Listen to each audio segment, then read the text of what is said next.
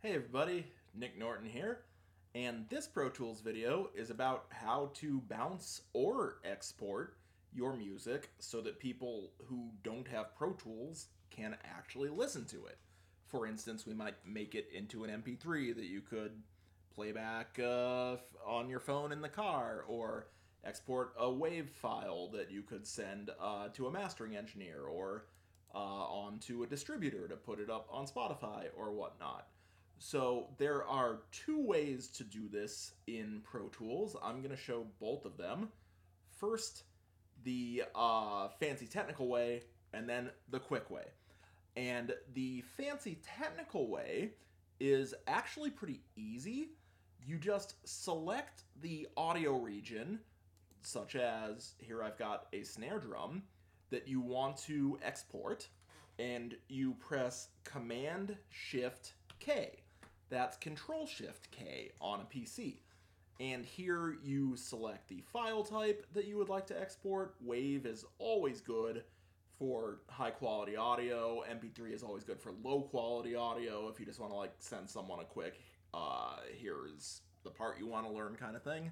The format, we have the choice of multiple mono or interleaved.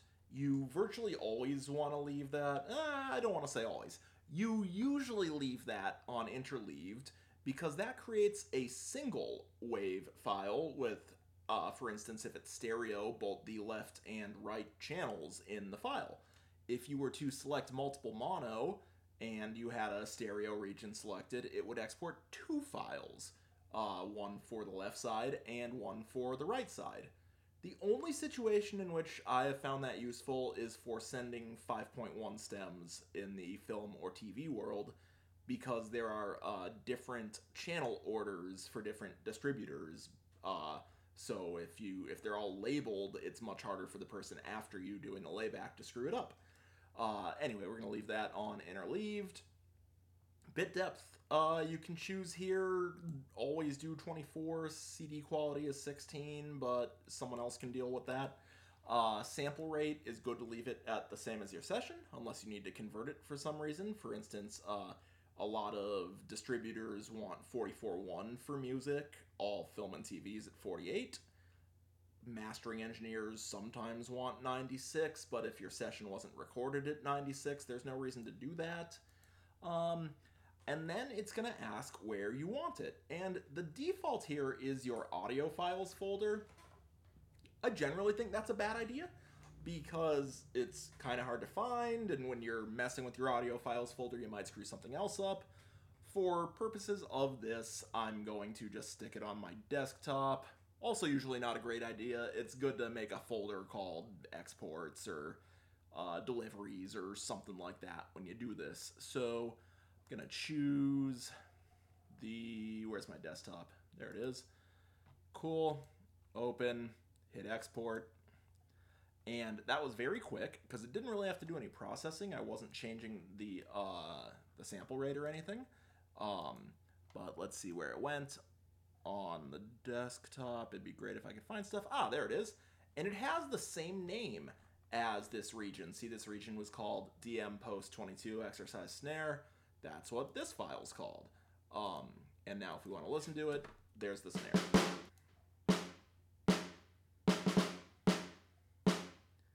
Now listen closely. That sounds different than this. But it sounds the same as this. And that is because we have exported this audio file and only this audio file. We haven't exported any processing, like our plugins, that is happening after it. So if you want your plugins to have their sounds attached to whatever it is you're exporting, there are two options. You can either bounce, which again we're going to look at in a second, or you can record down to a new track. I've made this drums track here that is monitoring, see, these 3 tracks are all being sent to drums. I did that in a previous video. So we could just hit record here and start recording.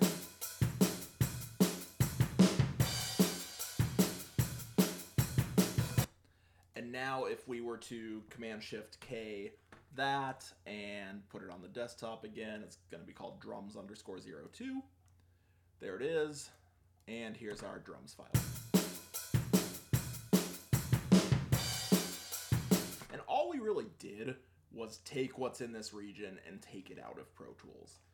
The reason you'd want to do it that way is because if, say, you're doing a mixdown using outboard gear, where you're sending these 3 tracks to a summing mixer and a compressor and stuff like that, and then recording the output back into a stereo track, that's a more advanced topic, then you don't really want to do any further processing on that because you've done it all in the analog domain.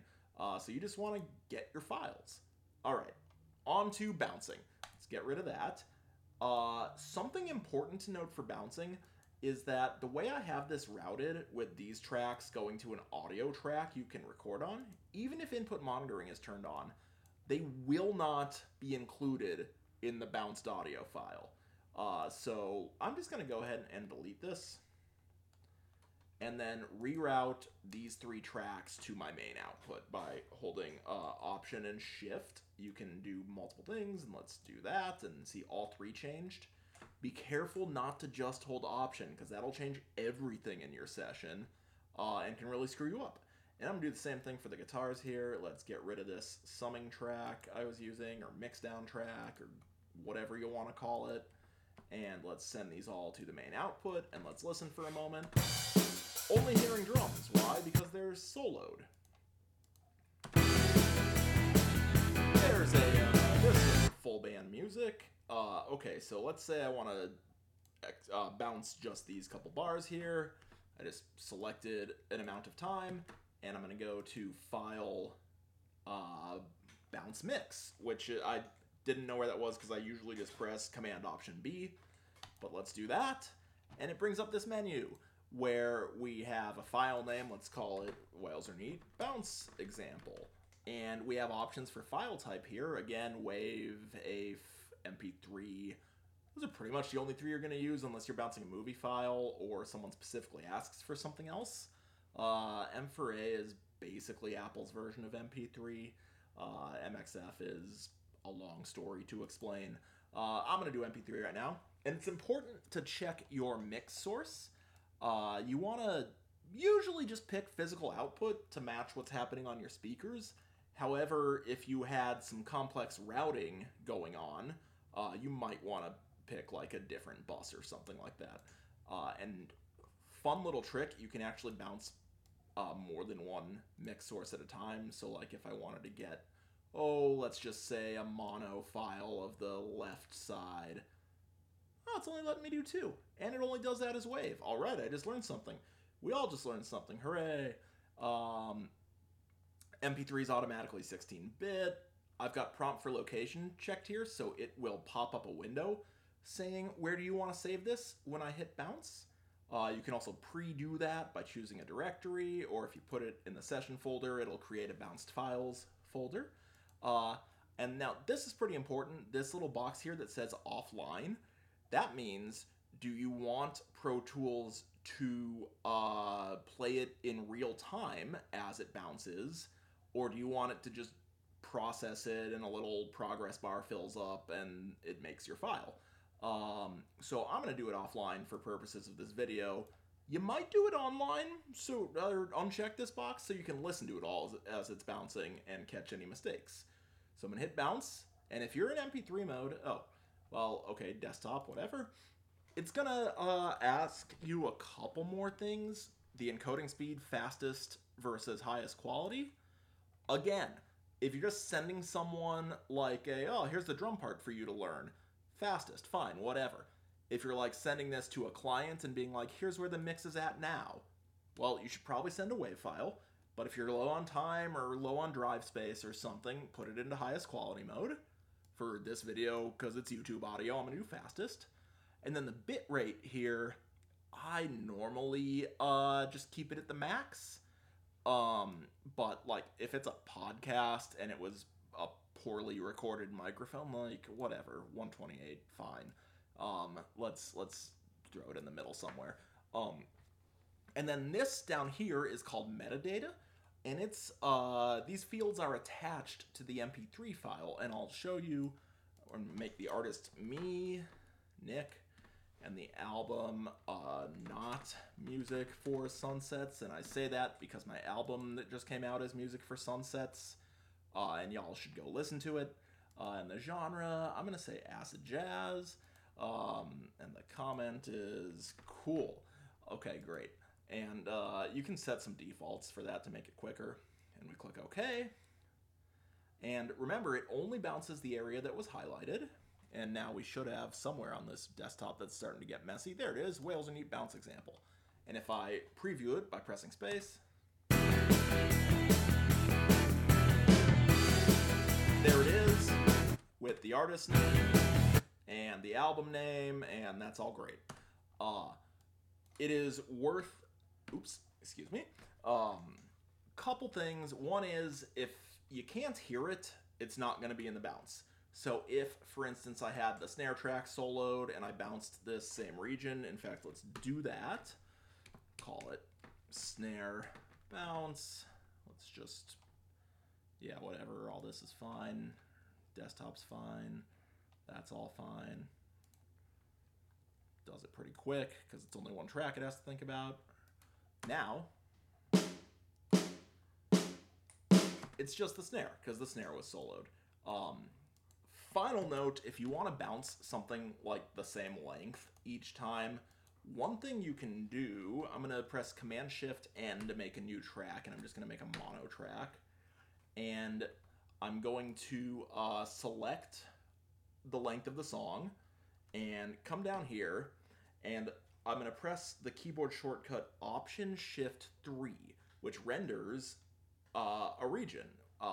So actually, let me show you how to do that first. If I were to get rid of this and select all that and press Option-Shift-3, makes a new audio file, but all this is silent now. So that's how you kind of make your edits permanent, would be a way to think about that. I'm going to undo that. So if I select all this, and I come up here, you can use the P and semicolon arrows to navigate through your session. The P and semicolon just on your keyboard. And I render that length. And let's move it up here. Oops. Let's put it on the top. Yeah, that's nice. Now, whenever I want to bounce the whole song, I can just click right there before I hit bounce, and it'll be the same length every time. So that's a trick that I use that now you can use. All right. Have fun.